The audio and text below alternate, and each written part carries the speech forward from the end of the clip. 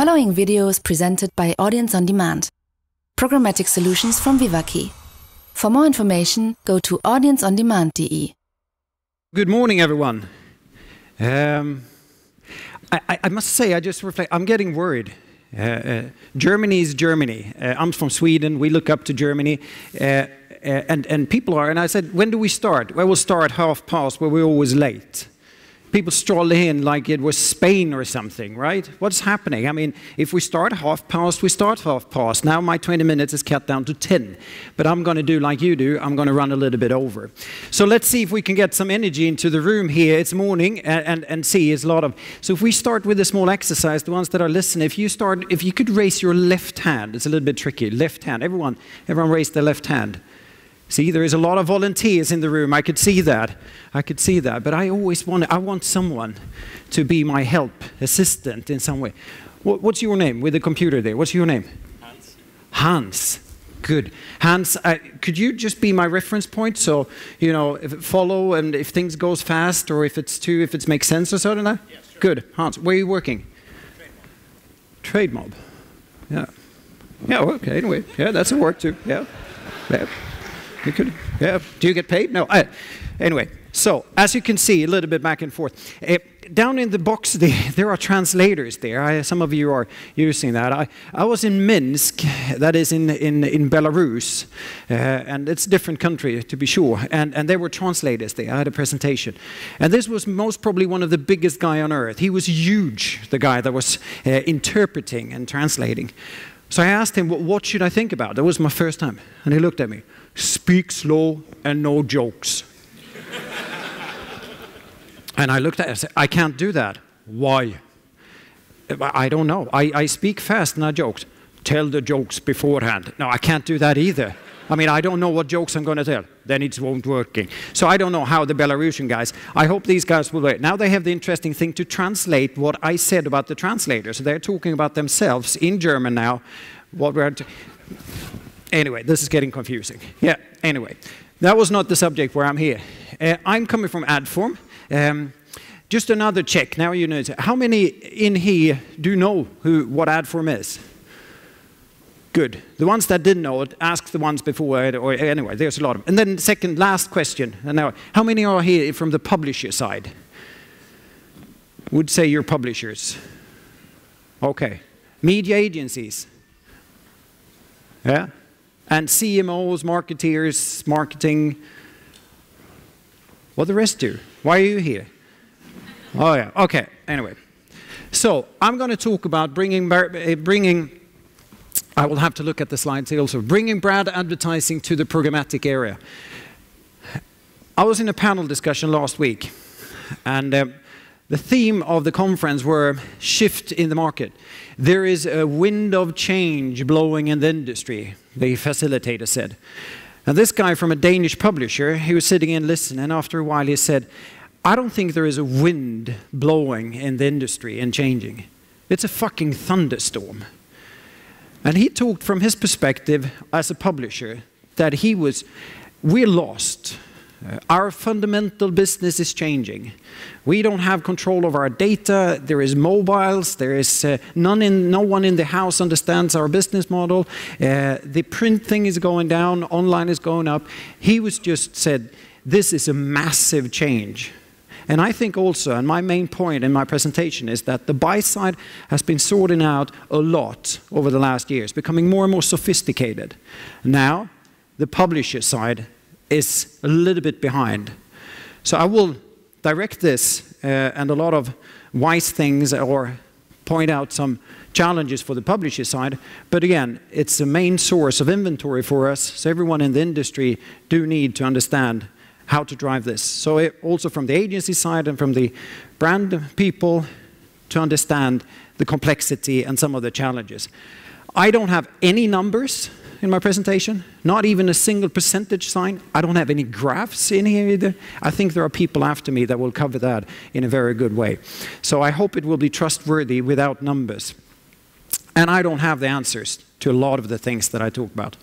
So it's a privilege of being first. Yeah. So, mobile, let's see here then. Let's do like this.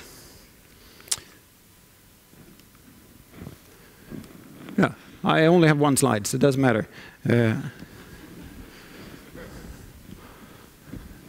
Oh, there it is. Oh, there it came. Do I have to go over here every time I switch? I could manually go over and ask you. Anyway, yeah. So here I am. I'm the Chief Operating Officer of Adform, which means that I'm involved in everything and nothing at the same time. So, looking at this, and the difference between the first slide is, let's see here, there is a pointer. No. Anyway, there is a logo up there called ACO, and there is a Mondelez down here. Mondelez is not that big, but the interesting with those two, and I just took 2 brands, they have clearly articulated that half of their entire marketing budget across everything, half of it will go on online. And why is that interesting? These 2 companies don't sell anything online. They have very little presence on their own. They have a web page, of course, but they don't sell anything. So what this is brand money. And when that happens, it's a different ball game. We've seen retargeting, we've seen performance, but now when the brand money comes into play, it's a different ball game. When significantly money shifted from TV into online, it is a different ball game. So it's putting on pressures on the technology, on the ecosystem, and on the performance. This is 2 examples. There are many more. There's a shift in the trend that is clear. So, the problem is, a little bit for publishers in here, and that these guys are eating the entire cake. It's enormous how the Facebook and also Google, is anyone working from Google in here? Oh yeah. You're good people. You are. You don't. Yeah, you're good. It's 2. Did you see how they were just like, you should go, yeah, I work for Google. Yeah, right? But you don't know what I'm going to say about Google here. But anyone from Facebook in here also? We had an ex-Facebook guy. There. Oh, are you the only one? Scott, you're not from Facebook. You quit. He left Facebook. Oh, it doesn't mean he logged out from Facebook. He just quit the company. Anyway, so, but again, the way these guys are eating the full cake, they are. And the reason why they do that is because they can provide something when it comes to automation, when it comes to first-party data, and then you could discuss about trust and reliability and all those things, but it gives, and they have a value proposition that attracts. So publishers out there, this is the main thread. How do you reach out? How do you do this? How do you address this thing that these guys are eating the cake? Well, that I find super interesting is that the Pangea Alliance is one example, where main competitors, and looking at the list of the people in the Pangea Alliances, The Guardian, CNN, Financial Times, Reuters, and The Economist. For me, that's quite big publishers and a massive reach. But what they do, they are heavy competitors. But in this area, they go together to join forces, to share data, and they specifically say, if you go into Pangea Alliance webpage, it says specifically it's to target and to challenge Google, Facebook, and Microsoft in what they provide in order to do the same thing. There's been seen before where competitors are going together in some way or another in alliances, and there are tremendous challenges in this. How to get it technology-wise to work, what is the financial model and all this, so we will see if it works. It's fairly new, it's been around for a few months, so we will see, but it's an interesting trend, for sure. There's another alliances, more Adtrader, Future, Haymark, S-Media, some others that are trying to do the same thing. Also, again, to join forces, specifically to target the threat from the 3 that I mentioned earlier. Then, a little bit of a sidetrack. Hans, am I doing okay? You're good. You're on their toes now. You're sure. Good. Good. Am I too fast? No? Good. Am I funny? No. No. If I ask my wife that, she says, no, it's not funny. It's anyone. Anyway, so the AOL, Verizon bought AOL, or they merged. in US. Verizon is one of the biggest telecom. And this is a little bit of a sidetrack. Just be with me on that. Verizon, they have the huge telco. They don't have any own media, but they have a lot of data, which they recognize. AOL is a major publisher in the US, and that merger and the thoughts and the possibilities for Verizon and these guys now to reach targets and reach audience in a way that's unique is, of course, I think it's just obvious. We're trying to crack, and I will talk a little bit more later on that when it comes to mobile, trying to crack. There's no cookies on mobiles, as we all know it. How do we do that? There are some fingerprinting, some IDs, trying to, with the probability to do cross-target devices. Telecom operators, they have all that data. I had a long discussions with Schallenberg from Deutsche Telekom yesterday. There's regulations, of course. There's a lot of laws and regulations and privacy around this. It's not just a matter of doing it, but in one way or another, that is the solution to the problem that the industry is facing on mobile.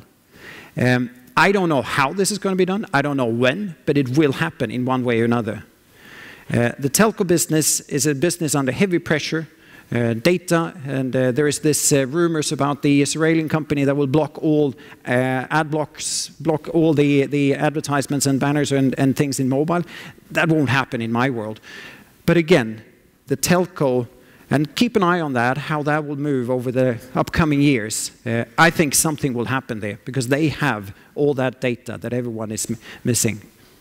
So, interesting merger. What will happen out of that? I don't know. But it's interesting to look at. A little bit of a sidetrack. So back again. If you want to then start from that end, what the marketeers want, there were a few in the audience here. Now when there are companies that want to spend money into this area, what do they want? Well, reach and frequency is important. Create awareness, engagement times. This drives a new type of pricing models. The old CPM, CPL, whatever it is, we see that in UK there are some publishers that start charging after engagement time. Because that's what the brands people are used to. Premium and local inventory. If you spend your premium for the premium brands, the premium money goes in there. You don't want to be below the fold, or you don't want to be pulling it into a black hole where maybe 40% is shown. I'll get back to that a little bit later. But premium inventory and local data. Executable data, actionable data is something that we talk about a lot. I'm not going to spend more time on data. There will be more people talking about later on. But just having terabytes of data today is not enough. You need actionable data. It's not the size of it, it's what you can do with it. That's the important thing. Then you need metrics. You need to be able to measure your awareness. As I said, engagement time is a new one coming up. Viewability is another thing also that is very important. GPRs that you're used to, maybe works for video, but this is another landscape. I think there will be more measurements coming up as the things are constantly changing. And then you want to get into what we call then the benefits of programmatic buying. Being in the driver's seats a little bit. So if we spend a second on that, how, and there is not designed by Adform there, but I mean, this is the ecosystem. I know anyone, is there anyone that's been a digital planner from the agencies? Anyone run any campaigns? There's no one in here that ever ran a campaign, but it's just directors, it's your old managers here. Everyone that does the actual work is back in the office, or is that the case? Yeah, anyway. So, but this is a normal process, as you can see. It takes 25 days or something, and there's tons of emails going back, and there's the tags forwards, back and forth. This is the process that we've been used to. But of course, anything that can be digitalized will be digitalized. Anything that can be automated will be automated. So the buzzword of today is the automated guarantee. In simple part, that is to cut away a lot of those steps in the background there. And have pre-certified formats get the buyer into the driver's seat so that you can reach out for frequency and also be able to reach the right audience via the programmatic technologies. But it won't solve everything. There is still the approvals of formats. There are still the deals to be made, the prices, etc. But this is something that the industry is focusing on a lot, and it will be the future as I see it. So the media planner is in some way dead, rest in peace, and the planners and the buy side will be more focused on performance-based, optimizing campaigns, getting the right reach, and getting the right performance out of it. So then, back to the publisher side then. Looking what's needed in order to drive this properly. The upper part is more hygiene factors. That if brand money is going to move into this section, we have to get some way or another in control of the fraud or non-human interaction, as it's called. I saw some data that in ad exchanges in the US, 64% is non-human interactions. I can't believe it. 64% is non-human interactive. I mean, cut away 20%, then we're down to 40%. It's still an enormous amount.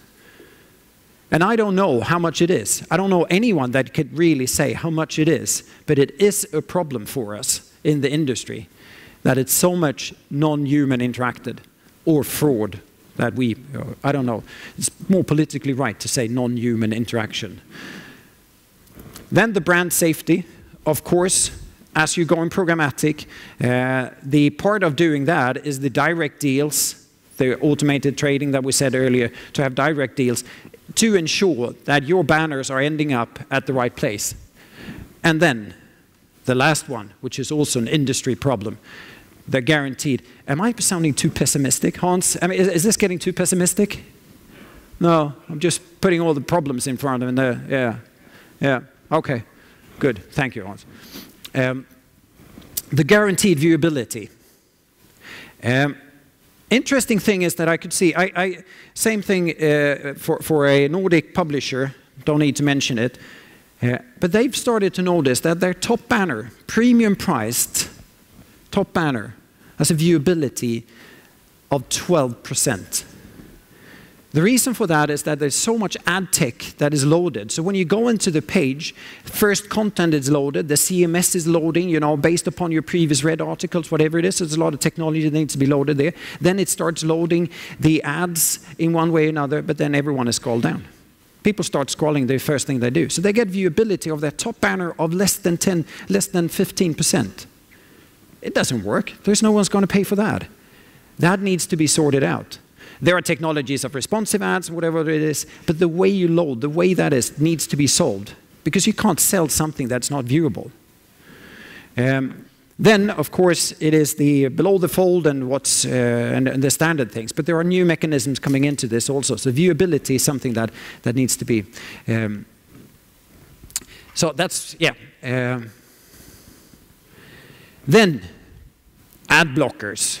Adblock Plus. There is you all followed and you see in the German law court. There's twice ad blocks. Is there anyone working for ad blocks in here? No. Is there anyone working for this? And it's a little bit, you know, a source. Naked Security. Anyone working for that publisher? That's a trusted source. Just reflect a little bit on the name there for a second. Have you heard, when they decided to call this website, it's award-winning computer security news from Sophos, Naked Security. When they decided on that name, what was second best? What was the name they did not choose? They had the meeting where they were sitting and, okay, what will we call this trusted source of, you know, we're going to publish a lot of things. Yeah, right, John, Naked Security, that's best. I'm just thinking, what was second best? If that was the best. Anyway, I don't know how trusted it is, but it's kind of little hot news that you are actually pay yourself through the Adblock Plus. Then it's getting completely strange. Ad blockers is something that the publisher must deal with, Because if things are not shown, people won't buy it. Yeah. So then cross-device, there will be talk about that also. But there are publishers that have 50% of their traffic is going on mobiles, and they can't really figure out how to monetize it. That was the Danish guy that also said they don't know how to monetize on it. There are formats, there are reach and everything in there. And I mean, as it is, it's quite interesting. I mean, this guy, what's the matter of this guy up there? I mean, what's he looking at? This is how it looks. Going back to my family, when we're looking at TV, I got 2 daughters and a wife. I know what you're thinking, and it's exactly that hard it is, with 2 teenage daughters and a wife. Anyway, so I just have to, I cut my hair just to be nice when I come here. So I came back home and said, my wife said, oh, you cut your hair? Yeah, what do you think? It's short. What do you mean? Is it okay? Well, it's short. Then I was thinking, next time she comes with a dress and say, do I look fat in this? Well, it's blue. But I'm not going to do that. But yeah. Yeah. What's wrong with this guy? I mean, this is the reason. This is why cross-device is growing. We're spending, on the mobile also, we're spending 85% in-app, 15% in mobile web. But in overall time, we're just spending, and it's increasing. That needs to be sorted out. So, the mobile market is, this is the year of mobile. Have you heard it before? Every year. The last 6 years has been the year of mobile. In World Congress in Spain, I was there. 3 things talking about now is hyperlocation. It is the content to reach people with the right message and not with a format that sucks. What it's been taking is the online formats and just squeezed it into the small screen. And if it's too little, then wrap it into cubes so you could swipe it. That's not the solution to it. There must be formats and creatives for the mobile that make sense based upon what you do, where you are. And in all, get it then with programmatic, because that's the only way to solve it. That's the hot thing right now. In the long end, I think, again, as I said, have a look at what the telecom company is doing and how they're moving into this space, because they have the solution to it. They just have some problems executing and doing it. So, then, full creative license. Again, creativity must come into here. There are web pages that looks like, I heard a term said, it looks like a NASDAQ car. You know those cars that are driving in the US? And I couldn't get it first, what they meant with that, a NASDAQ car. But it is so much stickers on the cars, you can't see it. It's just, you can't see into each individual of it. Some web pages and some publishers do have a completely swamped with advertisements and banners. I think we will see a trend less banners, less parts of it, but more intrusive. Takeovers and all those things as brand money comes in. But there are tons of formats, and just to show one format and one campaign that we ran together with Burberry, which is quite interesting also. Burberry sell a few things online, but they are not their main channel. They have their shops. They did a coordinated branding campaign massively over Europe in 5 large, Germany, UK, Spain, Italy, and France. They ran this campaign all synced up. Do you know, anyone knows who that is? This kid over there? It's always women that knows this. It's a Beckham. Yeah, it's Beckham's son. Yeah, right. Then you know that. Everyone's, yeah. So he's doing the Burberry, and they ran this with a frequency cap of 5 on Yahoo Premium. They had over almost 10 million completed videos. They have engagement rates that were at least double up, and it was synced. And there were nothing in there creating leads or whatever it was pure awareness, pure branding. Very big success. Yahoo is now making that format available for others also. Now we'll see if this works.